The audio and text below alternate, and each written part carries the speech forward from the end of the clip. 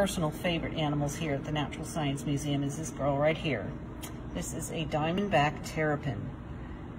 You may hear some people refer to box turtles as terrapins, but this is the true terrapin. This is the Diamondback Terrapin. They're only found on our coast, so the 3 coastal counties in Mississippi. So they live in the saltwater marshes of our state. This is a female, and you see how big her head is. A male looks totally different. Now, basking up here above the water is our male terrapin. And you see how much smaller and what a different size and color and shape his head is.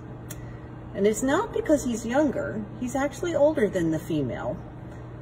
And he was one of the first animals I was charged with taking care of when I started here at the museum. I was given him when he was just a baby hatchling, even before the new building was open. And we opened in 2000, so he is over 20 years old. And he's quite a bit smaller than the female. She's a good bit larger.